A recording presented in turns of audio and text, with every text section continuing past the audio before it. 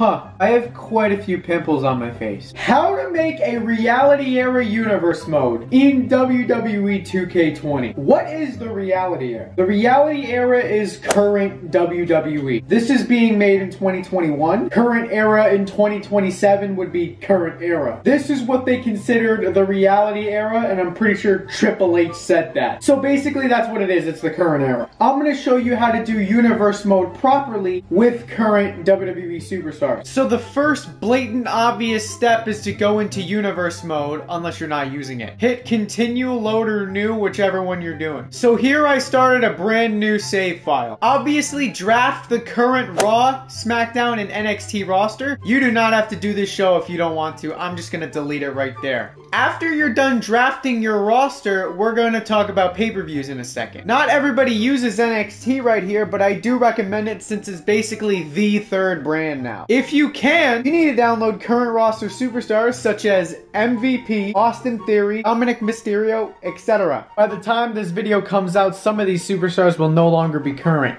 You know why. Let's talk about pay-per-views for a second. If you want, please feel free to change the order of all of these. You guys don't have to do this part, but what I like to do is literally delete every single pay-per-view and put them on the fourth week of every month. And for NXT, I like to put it up here. You guys don't have to do that, and that might make it more confusing for you, but that's just a suggestion. Also, you can go into the pay-per-views and change the amount of matches you want.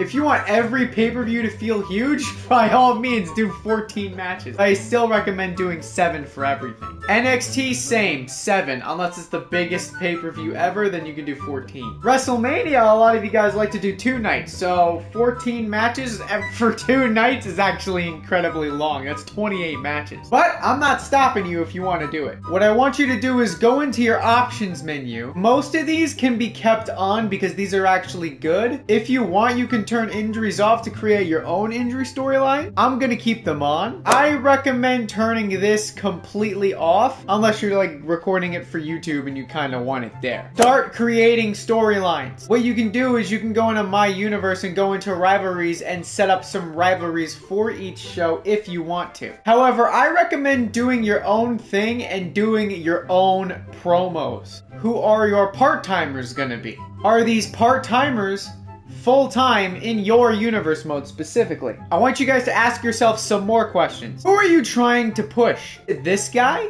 I say try to make it somebody unique. So for example, push, I don't know, this guy, even though he's not in the game and he's actually a call. Speaking of which, who are you gonna hire outside of WWE?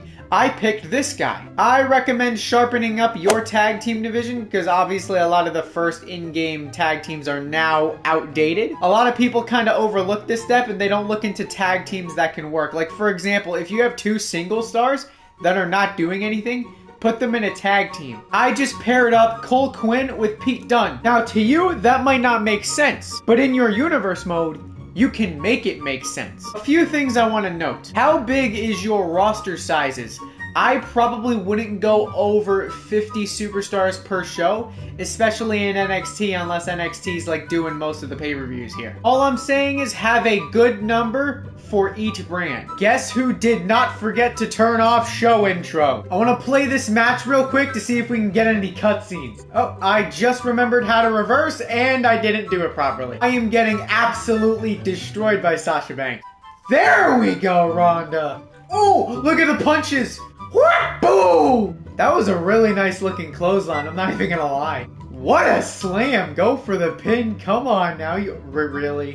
That was a variation of Nick Inspo's finisher and you just kicked out at 1. Oh, she just, whoa. What if I attack the ref? Oh my god! Look at this! Sasha Banks is just standing there like, bro, why did you do that? Oh, okay, and I lost by disqualification.